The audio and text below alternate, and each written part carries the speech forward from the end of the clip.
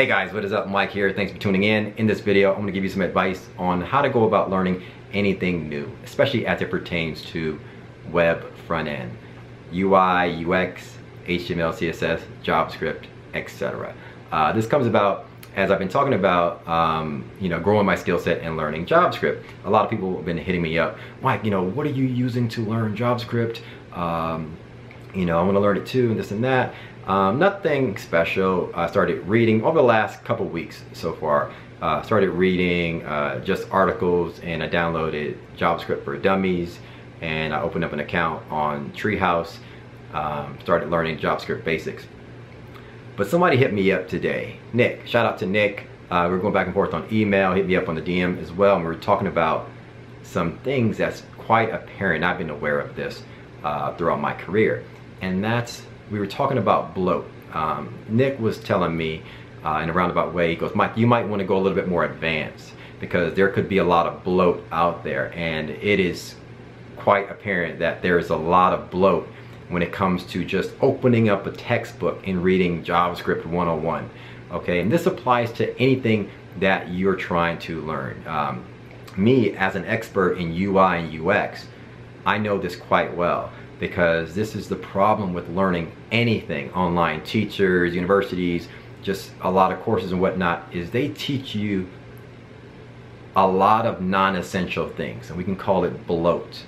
All right, you want to get to the core, okay, and we call that the essentials. Okay, my advice to you, if you're learning anything today, make sure it's the essentials, because when I look at, you can look at anything across the board, UI, UX, HTML, CSS, JavaScript, whatnot.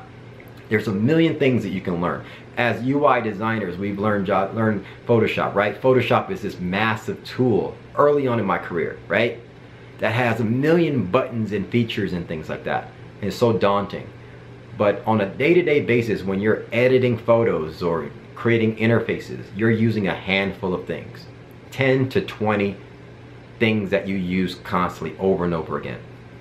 Those are the things that you want to learn, you want to pinpoint and try to narrow down those essentials and become very good at those essentials. And then as you go, you start, because those essentials will get you started. And then as you go, you'll be able to learn those long tail non-essential things. Okay?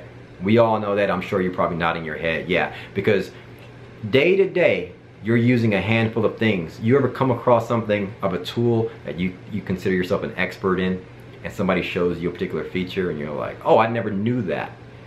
The point is, you never knew that because it was a non-essential.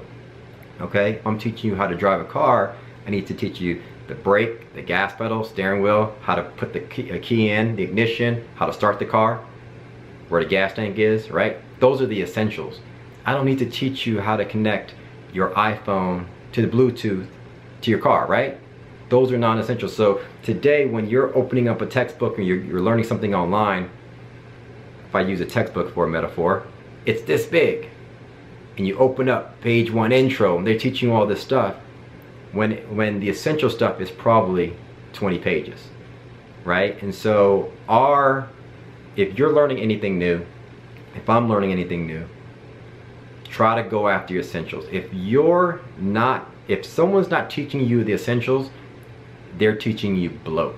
Okay, this is how I teach. This is why so many people resonate with the things that I say, is because I teach you the real world stuff.